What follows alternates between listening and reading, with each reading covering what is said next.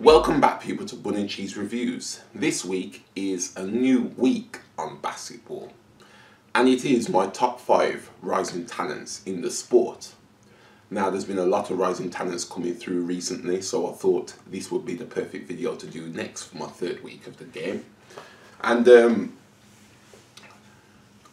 I think, obviously, I did this video for football, and I said anybody below the age of 21, but I had to stretch that up to 23 for basketball simply because you start in the league a little bit later than you do in football.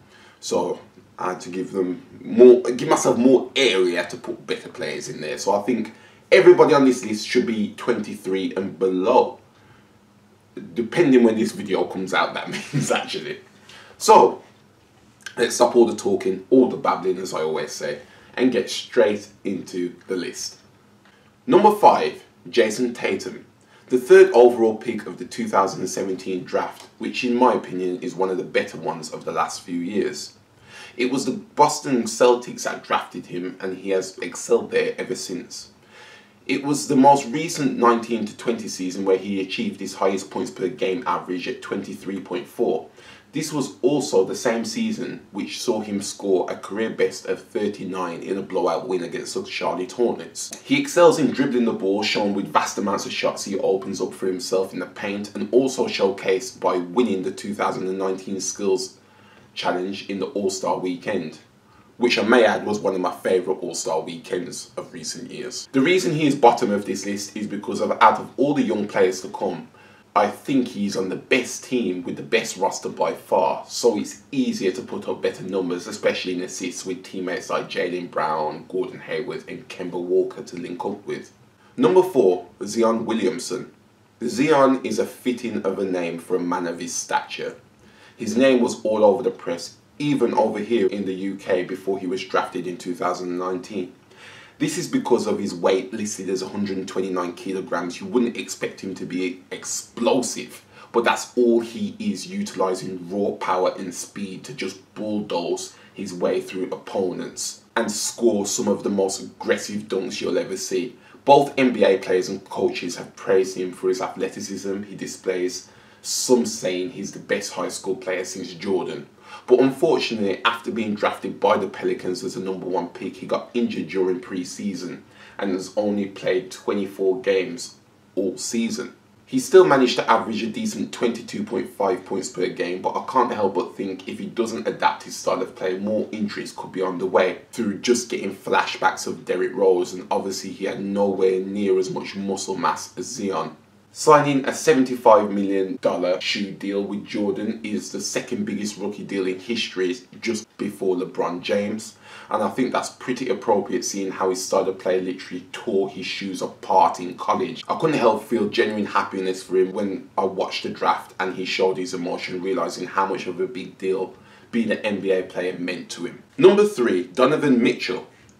Donovan was in the 2017 draft, same as Jayson Tatum, and funny enough, he was only the 13th pick, the lowest of everybody on this list.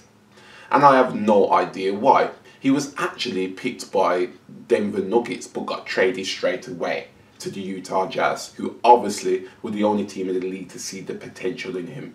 And is it a surprise that the New York Knicks was one of them not to see the potential? He has improved his conversion rate every season so far, recording 20.5, 22.8 and 24 points per game on averages across his first 3 seasons.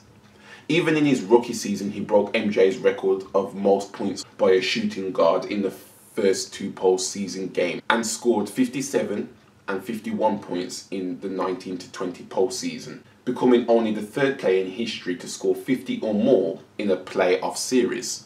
I love his style of play, as he's able to both shoot from deep well and also drive into the box and score in the paint well. His athleticism makes it all look so damn easy.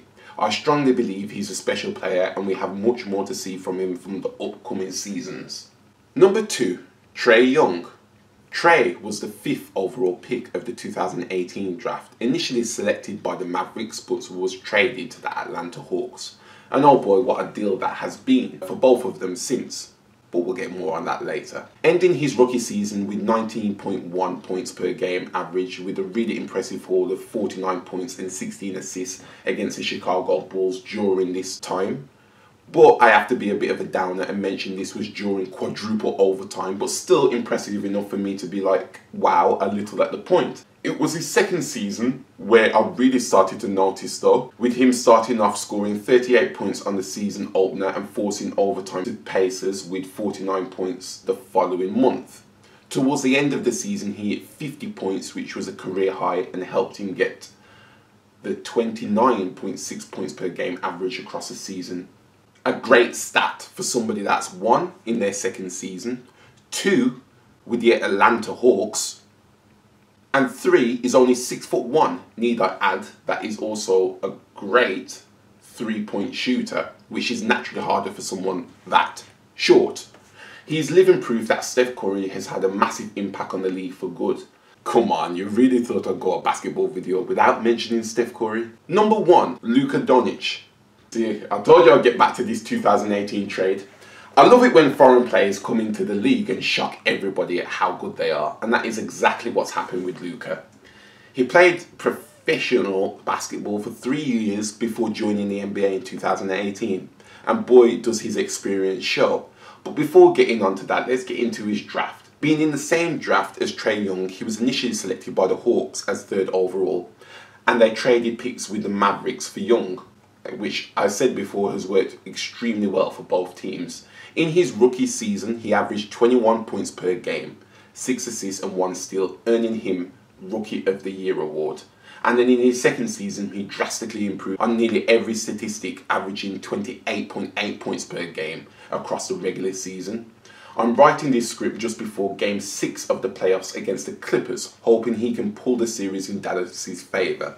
I fully watched Game 4 as Luka really turned up here, forcing the series to go on longer through a triple-double of 43 points, 17 rebounds and 13 assists. And a crazy three-pointer that was a game winner in overtime, giving his team more of a fighting chance against the big hitters Kawhi and PG-13. He's undoubtedly a superstar in the making and maybe even a future Hall of Famer.